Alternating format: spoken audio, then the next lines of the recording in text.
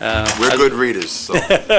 As we spoke earlier, Senator, I'm Senator Troy Jackson, represent District 35 in Aroostook County, and I'm also Senate Chair of Citizens Trade Policy Commission, which my good friend and senior member of Aroostook County, Senator Sherman, is also a member. And as the letter explains, there's a lot of issues with international trade. The policy committee is interested in these extraction bills. We certainly don't want to step in your purview. I'm telling you, standing here the last 2 hours, I understand that this committee is far experienced and educated on these issues. But in regards to any trade agreements that might be affected by any legislation that you might actually pass, Citizens Trade Policy Commission would like to have an opportunity just to weigh in on. And with that, I will let you close the hearing. Awesome, but you haven't heard from industry here today yet. Senator Hobbins, Representative Hink is out of the room right now, and other members of the Joint Committee. My name is Mark Dubois. I work as Natural Resource Manager for Poland Spring. I grew up in Cumberland and attended college at the University of Maine, where I got a degree in geology. I'm a certified geologist in the state of Maine. Attending university in Maine, I really didn't think I'd be able to manage to work in Maine, and I'm really happy to be working here in industry, and hopefully it continue to be a growing industry in Maine. There's not many natural resource jobs here in the state, so it's a good job for me to have with Poland Spring. I'm either for nor against LD 238. Our company will follow the processes that are set up by the utilities. You've heard a lot about the cost and other implications of this bill from the water utilities folks today. I wanted to give you a little information about Poland Spring and a little bit about industry that uses water. I feel that some of this bill revolves around us. I don't think that's because rhetoric.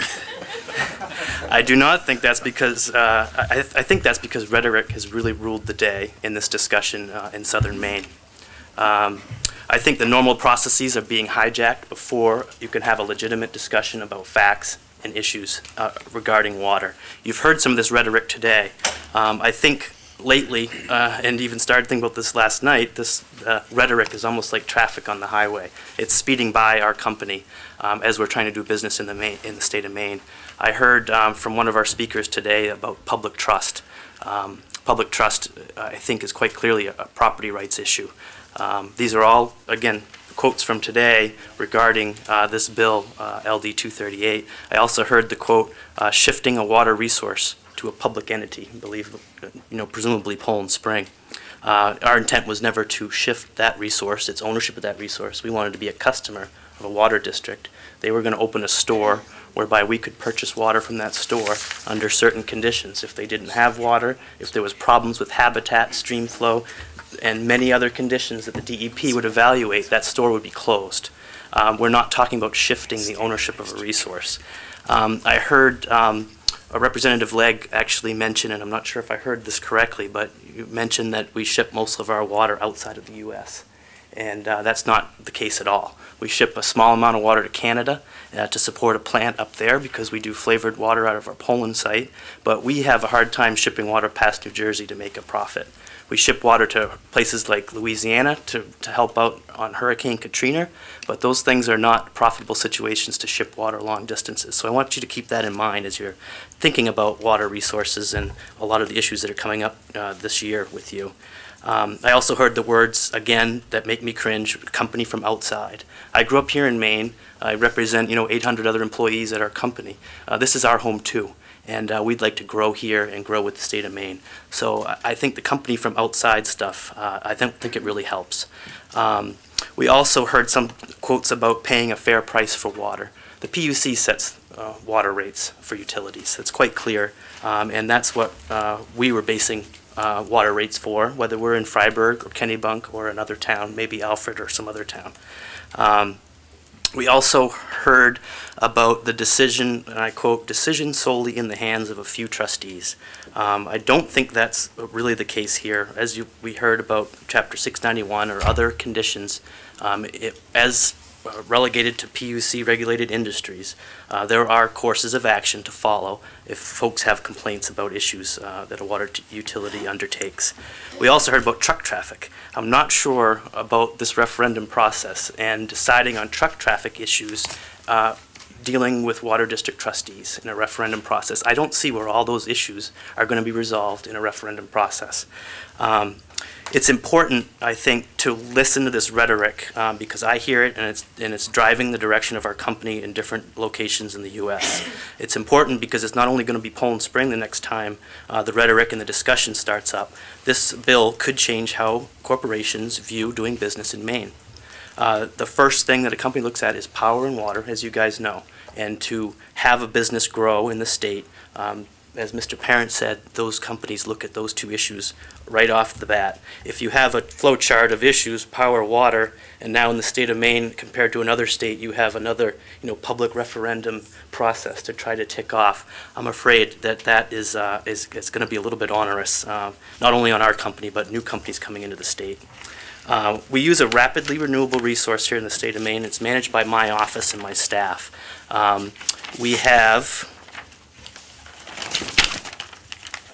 Basically, we have operations in 9 communities in Maine.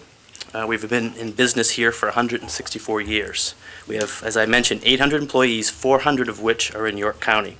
There have been no wells dried up, no streams harmed, and no habitat fouled. We run our business so that it'll be here for another 100 years from now. To build the Kingfield plant, you heard today a little bit, it took 4 years of a public process, public hearings through the water district, the town, DEP, NRPA process. They can't bring that up enough about the existing regulations that are in place, the existing loops, and the existing hoops that we have to jump through to get one of these processes going. It took 4 years to get Kingfield up and running this month in Franklin County. It's basically, I think, coming down to a chicken or egg problem on this referendum issue. You have basically an egg, if you will, could be defined as water or the basic needs that a company needs to do business. You can't have a business without water. I don't care what business you're in. What I see in certain parts of Maine lately is a culture of no.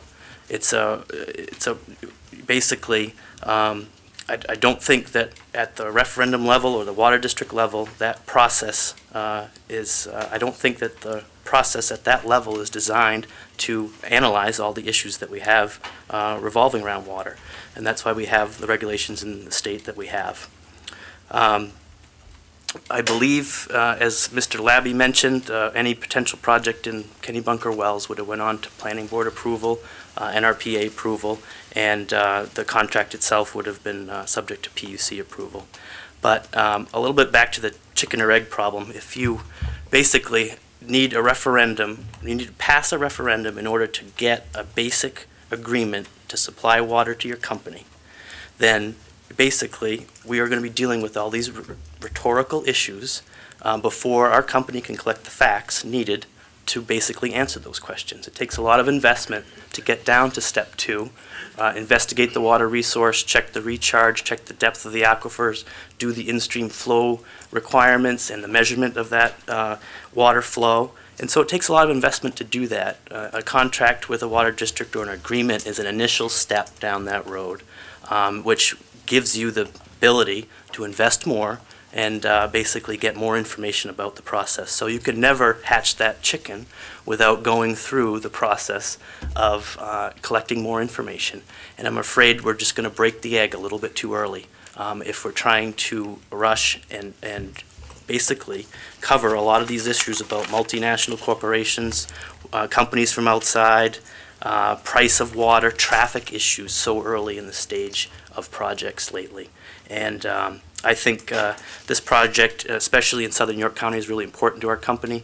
We have the Hollis plant really close to this watershed in Branch Brook. It's getting very rare to find watersheds that are as protected as this watershed. There's too many people basically in southern York County and southern Maine in general, so we've got to pursue these types of partnerships in order to keep our business growing in the future. So with that, I will take any questions you have of me. Thank you, Mr. Dubois. The first one, how difficult it is to get water into Canada. You said some of this was shipped to Canada. A very small amount is shipped from our Poland Spring plant because we do flavored sparkling water. That's a very, very small part of our business. So I mean, in terms of governmental action, you show up and here's the water, and they say we've got to test it for 4 different things before allowed into Canada. No, there's actually a pretty strict regulation process in the province of Quebec, for instance. They have a process that even goes beyond some of our in-stream flow rules processes to determine whether there's surface water input to a source. So in some different provinces, there are pretty strict regulations. But one of the flyers that was passed around in Kennebunk related to this, and I'll just read it to you. The for-profit water bottling industry takes our water and sells it back to us at 2,000 times what it would cost us from the taps. That in itself, I commend your company for getting us to do that, and I guess I'm in awe. I am too.